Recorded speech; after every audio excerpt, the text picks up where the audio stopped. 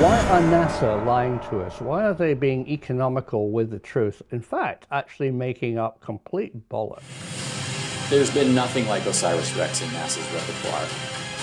I like to call it the Daredevil spacecraft. 10 seconds. 9, 8, 7, 6, 5, 4, 3, 2, 1. And the liftoff of Osiris Rex, its 7-year mission to boldly go to the asteroid Bennu and back.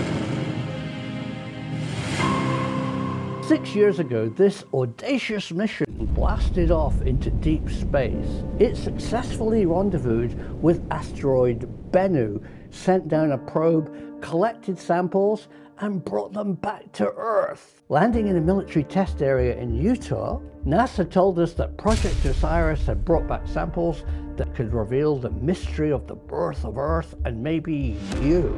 For 6 years at the Johnson Space Center, the Osiris mission was practicing with polystyrene balls. What they were hoping would happen, and did happen, is that the spacecraft would bring back samples, they would lift the lid and take out these mysterious space rocks to reveal the mystery of life itself, and it didn't happen.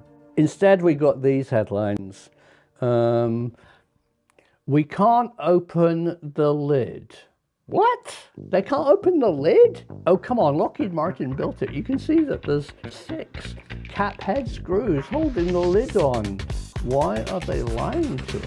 For some reason, and there's probably good science, but I don't like this lack of transparency. They must have had a meeting because they're being hassled by the press. What's inside the capsule? What they could have just said is 250 grams of space rocks, and that would have ended it. But instead, they lied.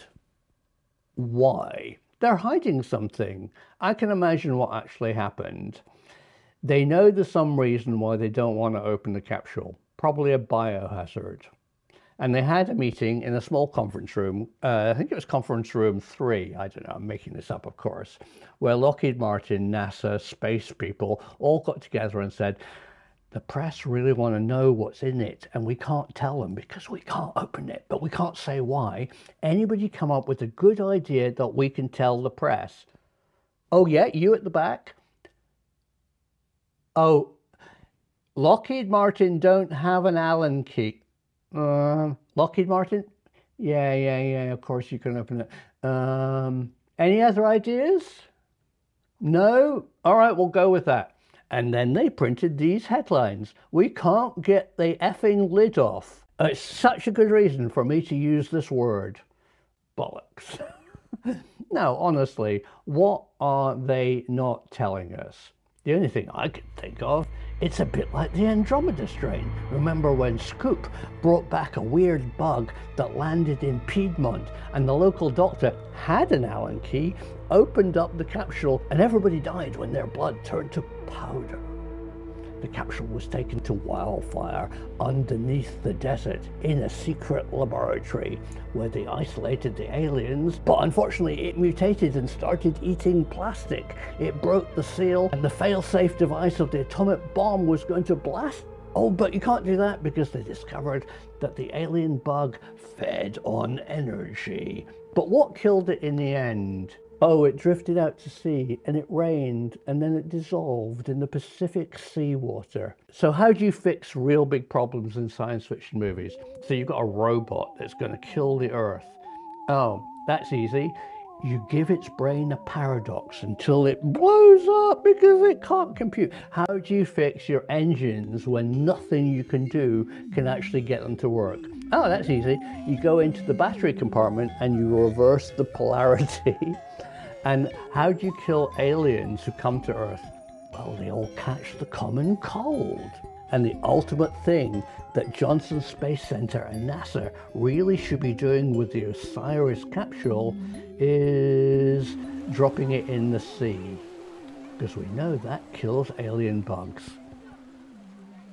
Why today are NASA not being transparent?